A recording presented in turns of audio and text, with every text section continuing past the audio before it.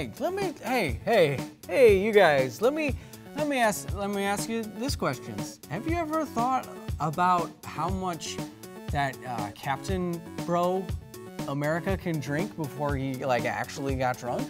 Well, I thought about it, so I think I figured it out. Let's do it. Nah, I'm just kidding. Let's do some science. Recently, I've been getting a lot of questions about superhero metabolisms from you lovely viewers. One of the common examples is from Captain America: The First Avenger, where a newly enhanced Steve Rogers complains to Agent Carter that the super soldier serum made it impossible for him to get drunk. Metabolism isn't just some health buzzword though, it's the general term for all the chemical reactions happening in your body to keep you alive. It's kind of like your body's chemical symphony, and it does have something to do with breaking down alcohol. 95% of the alcohol that you drink is metabolized or broken down by the liver. The rest of it comes out in sweat and urine and blah, your breath, and pretty much just oozes out of you. So if Captain America has an enhanced metabolism, it wouldn't make it necessarily impossible for him to get drunk, just much more difficult. Maybe Steve Rogers just never actually tested his metabolism out. He just figured that the normal amount that he usually drank just didn't work anymore. So that's where our calculations can come in. Hail Hydra.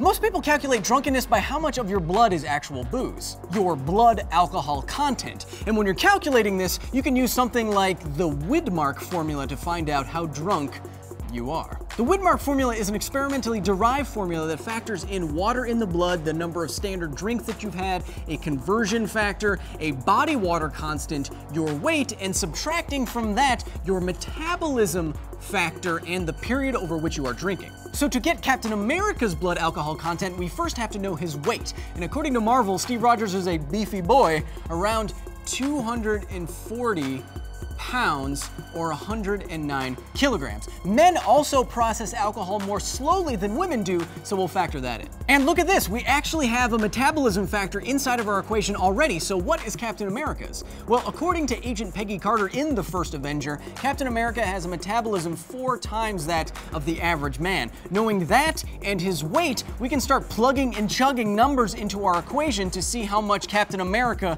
can chug, specifically his drinking period and how many standard drinks he is having while chugging. Hashtag CAPTCHA. But what is drunk for Captain America? Well, since he has the same amount of blood as the average person, it should be his detoxification rate that is the limiting factor here. In other words, if the average person, his size, gets drunk at a blood alcohol content of 0.20, then Captain America should too. But getting to that number, that's the difficult part. Captain America brings the party to you too. Now we can start plugging and chugging into the Widmark formula for different drinking situations to see how much Captain America can actually drink before getting drunk. Well, how about a day drinking session? Over 12 hours, Captain America could drink 60 standard drinks. Over 24 hours, Captain America could drink 107 standard drinks. That's 4.75 liters of 80 proof liquor, 15.8 liters or 4 gallons of wine, and an entire keg by himself.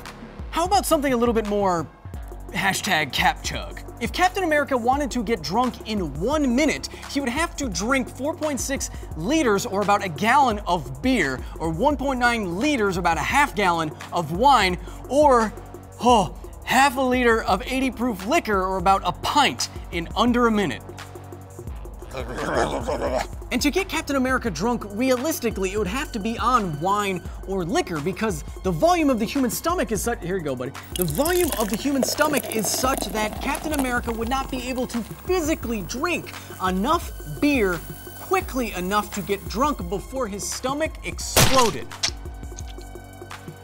So that's what it would take a superhero with an enhanced metabolism to get drunk. Maybe Captain America, when he says impossible, he just means that it takes too long, or it's too expensive, even though the army owes him millions technically in back pay.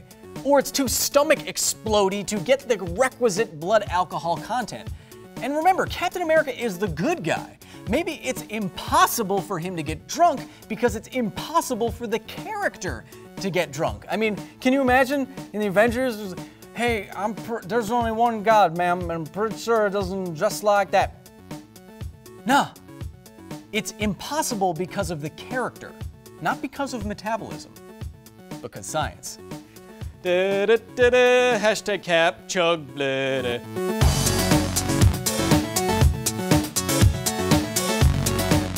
Thank you so much for watching. You know, man, I think Black Panther could just run headfirst into Captain America's shield and they'd both be fine. Since they're both made of vibranium suit and a vibranium shield that absorb vibrations and kinetic energies, now not only should bullets hit the shield and then just kind of drop, but Black Panther could run straight at the shield, jump at it, claw, and he would hit it and just softly fall down. Doesn't make exactly for a good superhero fight, does it? But physics.